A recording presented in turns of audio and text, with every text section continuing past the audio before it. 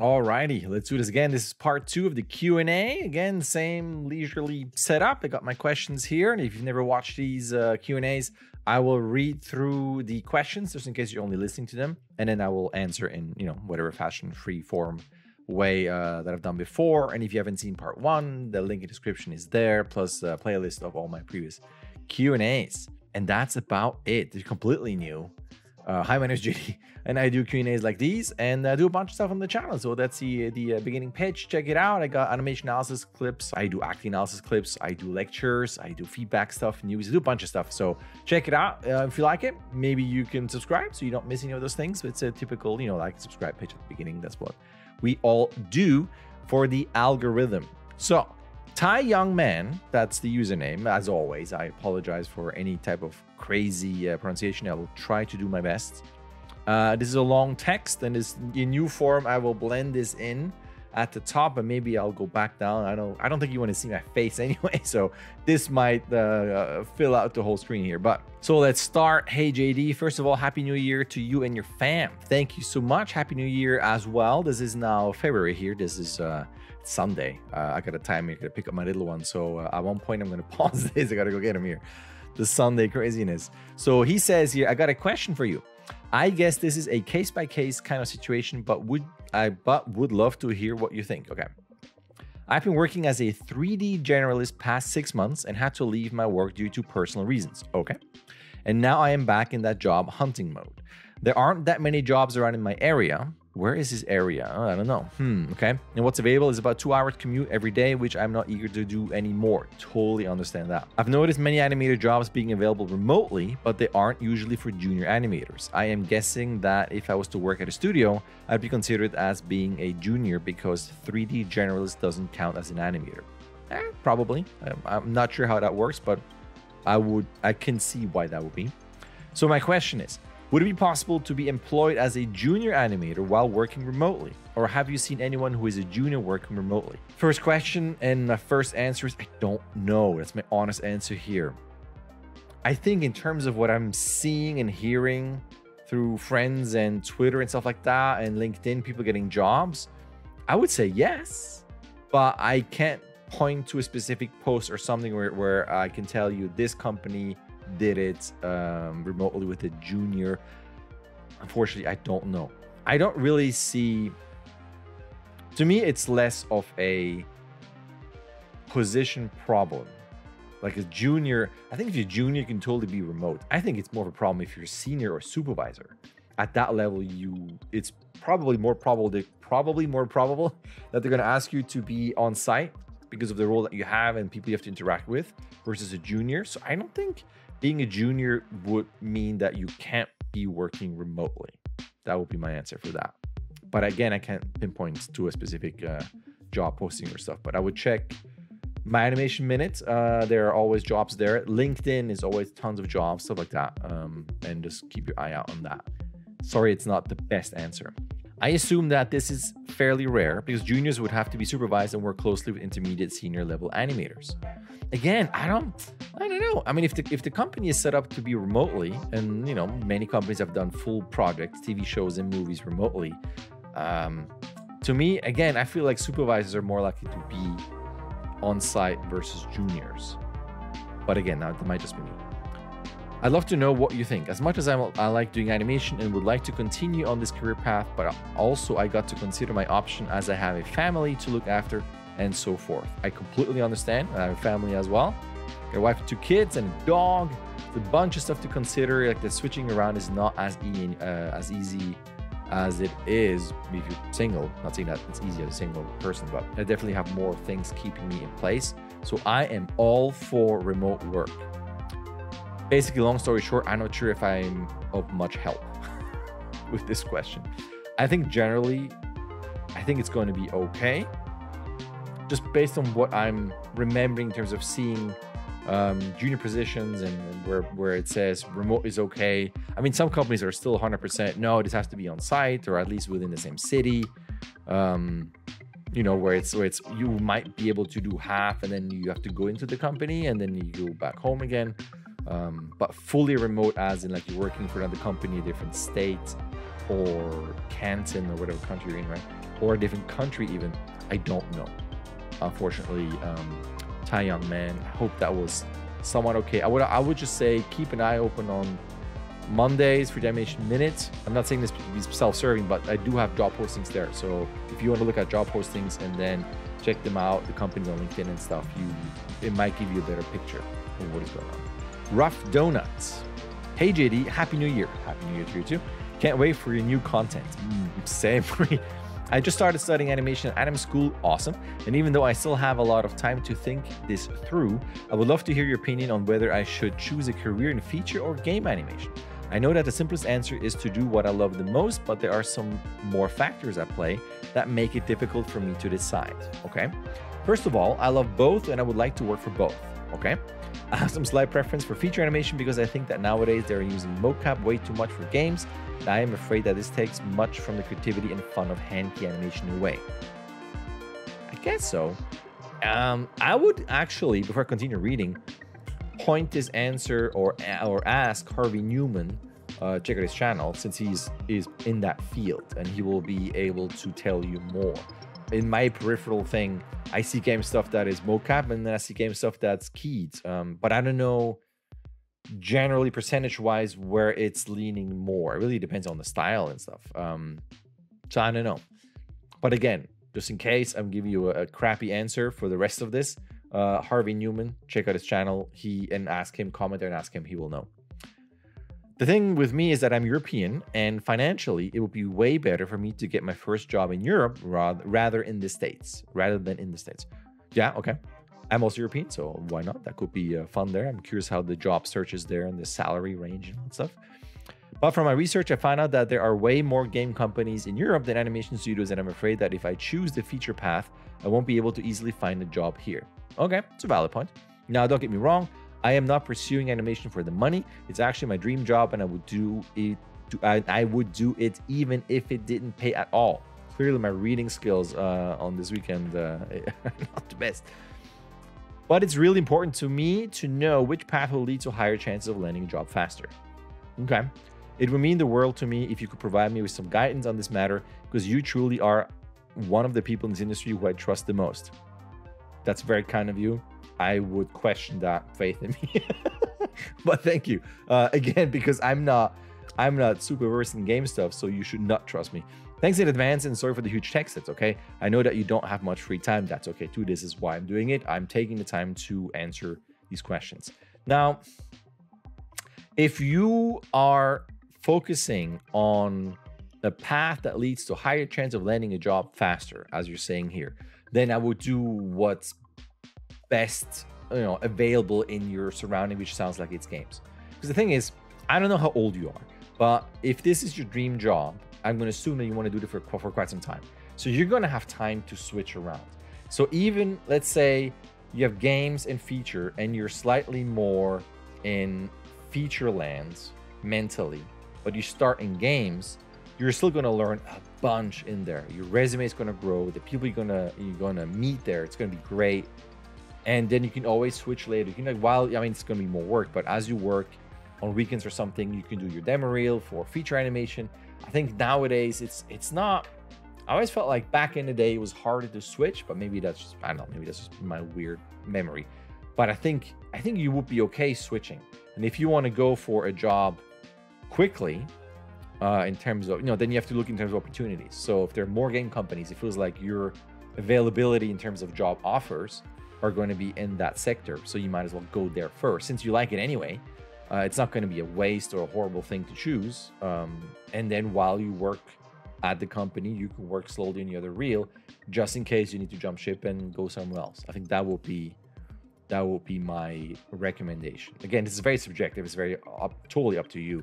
But I think if you're liking both and you go into games first, again, the experience is going to be awesome. You're going to learn a bunch because it's a completely different technical approach and incorporation of animation versus like cinematics or feature animation type of stuff. So I think if you do this and then you switch over to feature, your resume, like you have these two, that's already great. So I don't know. To me, it feels like go for games because that sounds like it's going to be easier in Europe, and then go from there. That's what I would say. Rexildur, I don't know. Hi JD, Happy New Year. Happy New Year to you too. My questions are, do you animate only using IK hands all the time, or do you blend between IK, FK if needed? If you do animate using IK only, can you share some workflow on how to make it feel like FK? Thanks. You're very welcome. I would say IK hands all the time, mainly because I learned FK at school, and then when I started ILM, everything was IK, and then I got so used to IK. Now I'm fully IK, and I wouldn't say I'm lost, but I'm definitely reluctant going into FK arms and hands and stuff, unless it's something very specific where it's going to look better, it's going to be faster. But yeah, I think the best thing would be, and it's something on my list, and I'm probably say this all the time, and the clips never arrive, but I do want to make a specific clip, not just about IK, FK, which I do want to do, but like you said, a couple tricks on how to make it feel like FK. There's a couple things you can do. One thing you can do is like you can roughly animate something in FK, even though it looks crappy. Like FK will give you really beautiful arcs, and then you can always constrain a helper object locator or geom, whatever, and then bake that out, or do a motion trail, whatever you want to do, and then you switch back to IK, and then you constrain that IK to that helper object, or track or trace that arc that either through a motion trail or you drew, and that gives you like the nice look of that while it be still being FK, IK, if that makes sense. So do something in, and actually that's something that I do frequently, not in terms of IK, FK switching, but animating something and then baking that animation on a locator, and then constraining that arm to that locator so that animation is locked while I do other things with the body to make sure that this doesn't get affected at all by anything else, depending on the rig. Some rigs are great in terms of setup where you do chest stuff, it's not going to change anything in the arms or hands, but not always. So I do a lot of animating, baking out on helper, constraining and locking things. So I only want to move a specific thing. My dog is back there sleeping. That's kind of my approach. So yes, IK all the time. At the same time, to me, it feels like that's a liability or something I should stop doing, at least doing some practice shots with full FK and go back into this. I feel like it has limited myself in terms of workflow and look. Because there's some things in IK that are pain that it will be a couple seconds in FK. And again, there are helper ways, but it will never be as easy. So I don't know, I want to go back to this, and through that, I want to create a couple clips and demos and tutorials and put that on the channel. So look out for that in the future. Prexus. If you had never worked on any big studio, do you think you would have felt fulfilled, quote unquote, as an animator? That's a good question, and that's something I can't answer because I have worked at a big studio. Actually, I'm working on a second big studio now. So I don't know. I think probably at the beginning, no. That's my honest answer. I would say probably no, because I always wanted to work at the bigger studios, not in terms of like a big studio name prestige, but because of the projects that they worked on. So being a child from the 70s and 80s and stuff, for me, Star Wars, Indiana Jones, like all that stuff, Ghostbusters, it's just, that's my surrounding in terms of like movie experience and like the imprint as a kid of all that stuff. And that's, primarily done by ILM. Like ILM did Ghostbusters 2, not 1. But like all those companies that are doing those awesome event movies that have completely, shaped my upbringing in terms of movies. And that's why I really wanted to work at ILM amongst also other companies as well. But ILM was that thing. Had that never worked out, probably in the first couple of years, I would have been definitely bummed. I think because I wanted to work on a Star Wars movie. I wanted to work on something like sci-fi and action-y and things.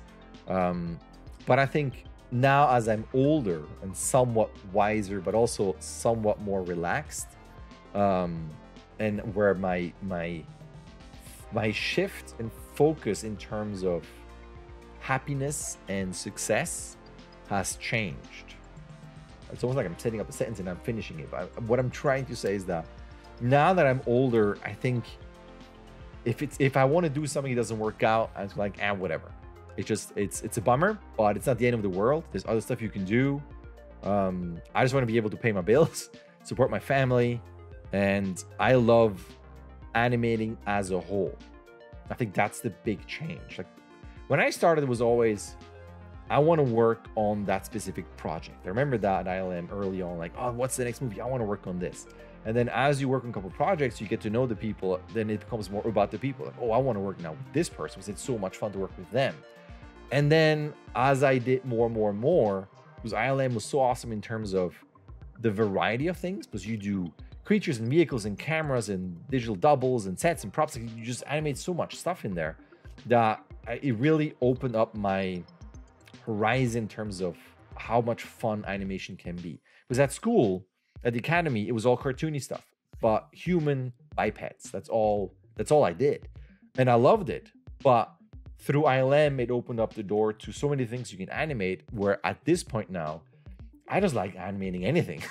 And that's why I feel like the answer to this is that if I would want to be somewhere and it doesn't work out and I have to go somewhere else, I don't see it as unfulfilled. It's a bummer. It's a bummer that something doesn't work out or that you miss out on something, but there's always going to be something else somewhere potentially. But at the end of the day, the baseline is that as long as I'm animating, I feel happy. That's my current situation in terms of my, my age and situation, all that stuff. Just because I love animating. I love the process of animating and animating anything, be it props and sets and stuff in the background and characters and creatures and cameras. I love it all. So that's kind of a roundabout answer, and I hope that makes sense. All right. Mahesh is asking, I am selected as a 3D animator in Maya Digital Studio, but I have a doubt that okay to join that company because that is a small company. Okay, so what I'm getting out of that sentence there is that your reluctance to get hired or to start there was it's a small company, and it sounds like you would prefer to work at a bigger company. It's almost like a continuation of what we talked about before. We, as in me talking. So what time is it? Okay, my timer's going off soon. 20 minutes. How long is this? 18 minutes. Okay, I can keep going. I'm not sure how much I'm seeing in terms of question, because it's going to be such a subjective, personal situation and answer for you. Like you have to answer that for yourself. Are you wanting to get hired because of the prestige aspect of what we talked about before, of the name, for instance, of a company or the project, or like I want to be associated with this because of the, like I said, like the image that comes with it? Or do you just like animating and you're seeing any job as an opportunity to learn new things, get better at your craft, make new connections and friendships, and then move around as your life continues? I think that is something that's very personal and subjective, and that's something you just have to decide on your own. Like I don't think it's always like I say, it's not bad to start at a small company. Some companies are better when they're small. There's more that you can do. There's maybe more ownership. There's maybe more creativity. The bigger the company, the more corporate potentially, and the less freedom you have in terms of creative choices and stuff like that. But I also say it's totally fine to start at a small company while I started at a big company. So it's like I'm not in that position to say this in a way, if that makes sense. Again, going back to what I said before, at this point I just love animating. So if it's a smaller company now in my position at my age, it wouldn't bother me, because of I don't care about the image or the prestige or what comes with the name. I want to be at a company with a good group of people that do cool creative work, where I feel fulfilled as an animator in terms of the work that I do and how much fun I have there. Like to me, this is all independent from the name and everything that comes with that. But probably also, honestly, because I have worked at a big company. Actually, my second company, it's not mine, but the second company I work at now is also a big company. Maybe it's because I have been part of big companies, and maybe that's like the blasé, spoiled view that I have, like, oh, it's fine to work at somewhere else because I did it. I worked at big companies. I mean, like, again, I feel like I'm not in a position to say something smart when I read that sentence, But I'll just give you my honest impression and thoughts on that, and I hope it's helpful. I would just choose whatever makes you happy. This is a really standard answer, but ultimately, after all those years, that's what I would say. Regardless of like company size, are you going to be happy there? And then not all the other stuff that goes around working somewhere. Is the commute okay? If you go there for 3 hours to go to a company, your quality of life is going to diminish after a while because you can't sustain such long commute. So I don't know. To me, there are many factors that go into choosing where you want to work. It's very complicated and very subjective. I'm gonna leave it at that. Sujoy Patranabish. I hope that's the way you pronounce it. With shows like Arcane, do you think the bar keeps getting high to get into the industry? If so, what would you suggest for people trying to break through?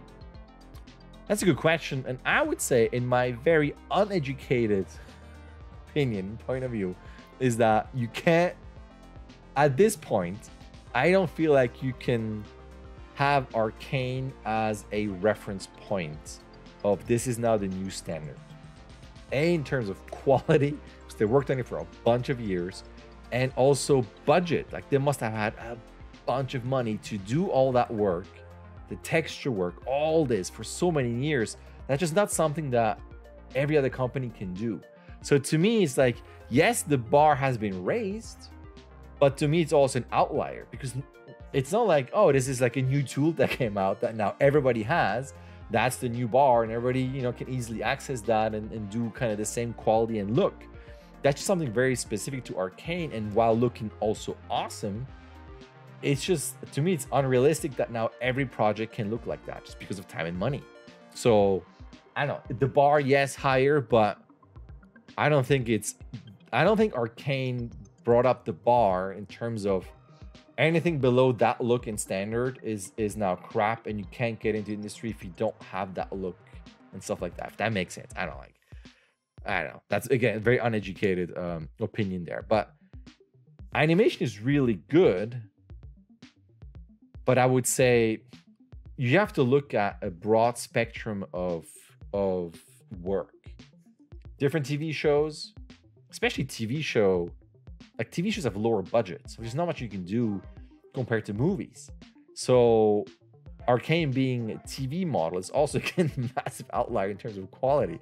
But I would look at different TV shows, CG, I'm assuming you're going to talk about all CG here, and then movies, and kind of look at entry-level internships, stuff like that, and get, have a better view of what is being asked of you and other people as they want to enter the industry. Definitely now the bar is higher than a couple of years ago, like that for sure. Every year it gets tougher and tougher for sure. But I wouldn't look at Arcane as now the minimum bar for everybody else, because that to me is unrealistic. But I do love Arcane though. It's pretty awesome. It's not just pretty awesome, it's really awesome. David K. That was a harsh K here. My K's are harsh. Hey JD, do 3D animators make their own sets and props? How important is it for an animator to know how to model props and sets for a demo reel? It's a good question. Now, do 3D animators make their own sets and props? No. And it depends. So I would say I never made my own sets and props at ILM in terms of this is an asset that you will render. But we have a library, or we had a library, I had a library, where you can import certain sets and props, effects and cards and dynamics and stuff to populate a shot in the viewport in animation to make it look better and more, just more attractive and like selling the shot for a client. So it's not just a standard play blast. But it's not like I made those props. Someone did. So if you are able to do this and you can provide that on top of being an awesome animator, I think that's great. It was not something that was required. But I'm sure other companies, maybe they're smaller or even bigger, where it's a bit more in a generalist role, you might have to do that. So in terms of, now for the second question, in terms of your demo reels, it's not company related, but demo reel wise, there's so many models out there for free and also many more paid. I would look at those websites and see what you can get for free, depending on your financial situation, or pick some that are that you have to pay for. There's a great one that I'm of course forgetting right now. I'll put it in the description. It's on my Animation Buffet site. It's an asset pack with sets and props, a bunch of stuff. Like, it's constantly updated. It's really good. And I really wish I remembered the name. It's embarrassing that I don't, and I wish I could give that person a shout out right now. But look in the description of this clip here. I'll put it in there. So there's a bunch of stuff out there for free that you can use. But I would personally look for model and props for your demo reel. And I say this all the time in anything that I talk about, especially my acting analysis and tips for animators, is that sets and props give you characters context and something to play with physically or just visually in terms of focus. And to me, it's more interesting because then that character lives in that world and reacts to what's going on in that world and uses that world, which in turn changes your general acting choices. Because if you just sit in a room and you shoot reference and it's empty, you might revert back to like classic, like W and like, all those hand poses and gestures that are just kind of overused. And if you want to build a reel, you want to be as creative as possible. And to me, sets and props just give you that extra level of ideas to play around with. And if you want to work in movies and TVs, like TV shows, the characters live in an environment where there are sets and props. So to me, it's always, you're going to deal with sets and props eventually at work, if that's the path you're choosing, right?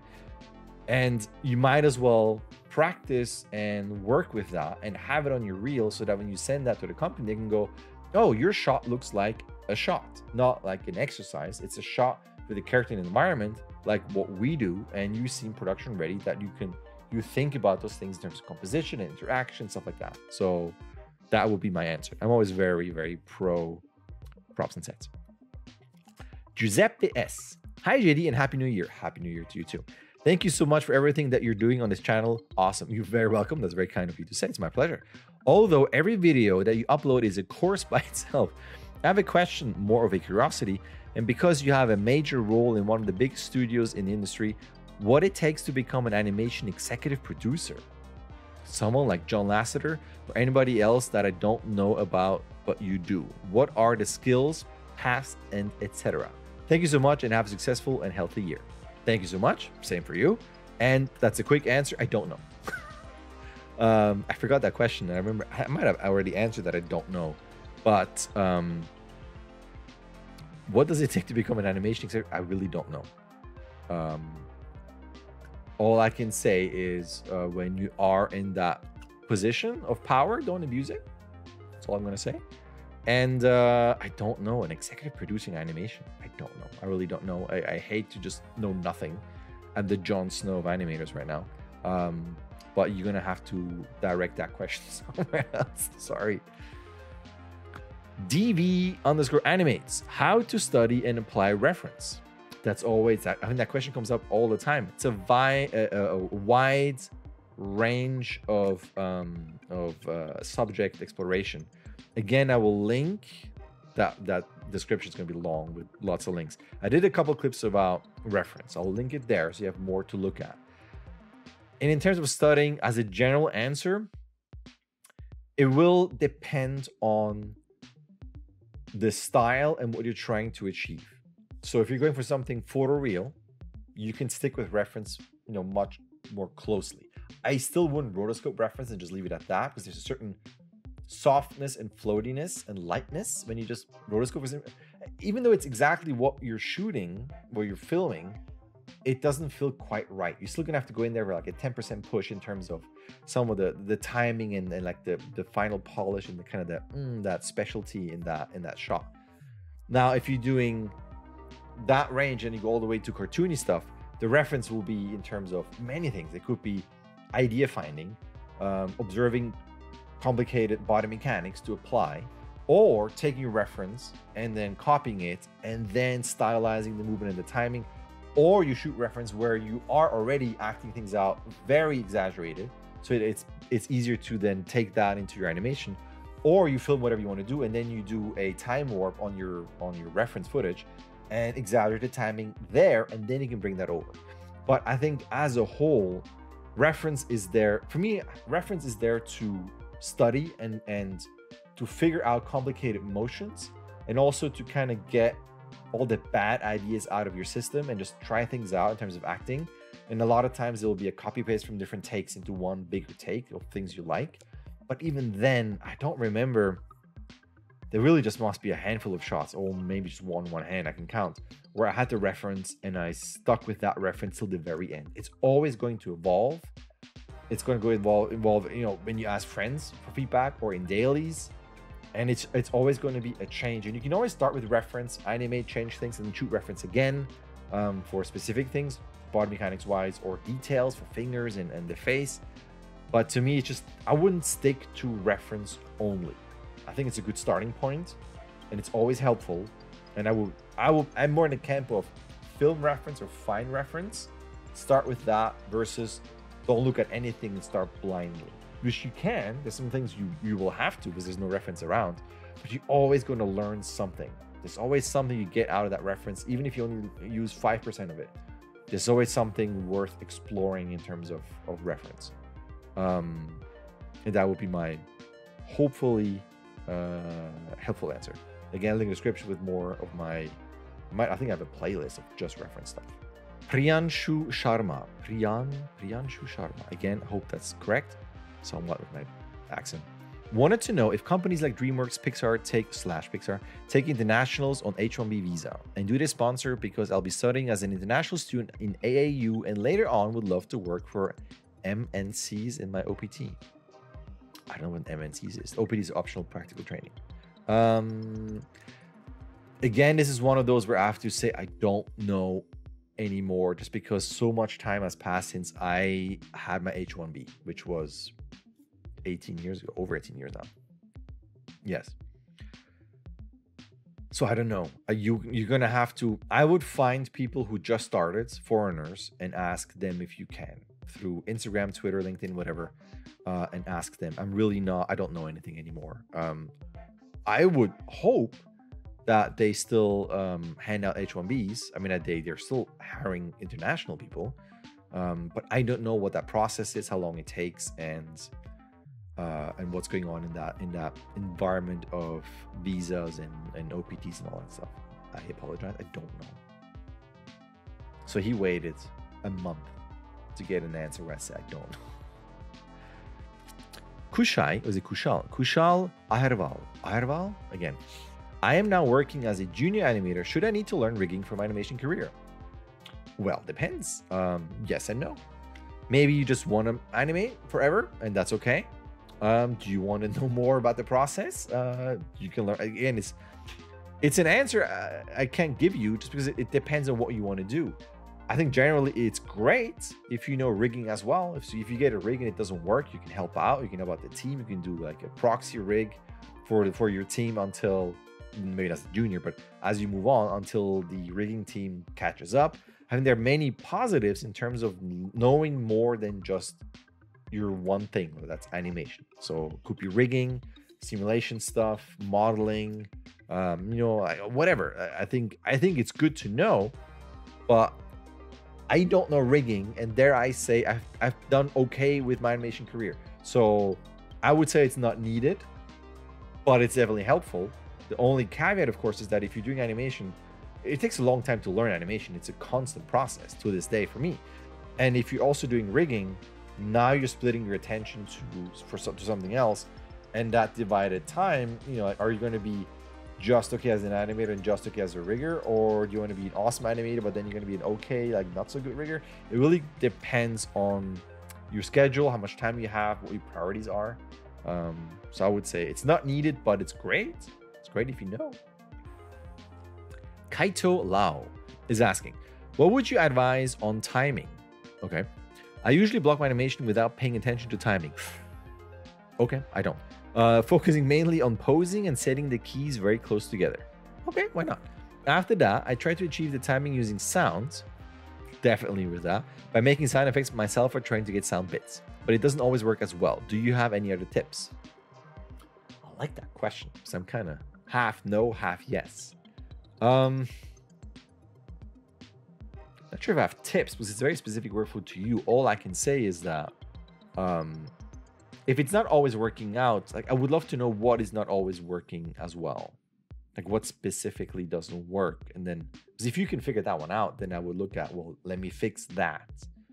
It's definitely okay to go, it's almost like you're doing stepped. I don't know what you're doing, but it sounds like stepped just with poses. And you can even do on ones, and you flip through to get your main storytelling poses. And then in your mind, you're flipping through at a specific timing rate that has, you know, kind of the flow that you want.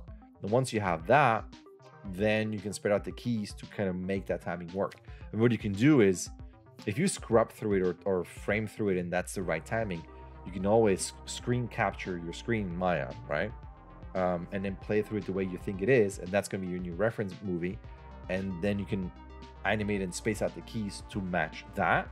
I definitely use sounds all the time, either making sounds all the time and then animating and then animating sounds again and see if it matches. Sometimes making sounds, recording those sounds, putting these into my import waveform, and then have that timing as your guide, as a beat sheet almost. I don't know. That's what I do. I definitely post things out in terms of timing, where I post things out every couple frames, like every 4 frames. I'm really messy with things, but generally I like to think that I'm doing things like every 4 frames, major keys, but also kind of breakdown. So it kind of works every 4 frames. And then I move those keys around to make the timing really work. And then I go layered into root, chest, head, arms, and legs. And then it's just keying whatever, wherever to make it work. And the reason being is that I can make broader changes quickly if everything is keyed. Like the whole character is keyed in 1 frame. And all I have to do is move those single keys in the timeline.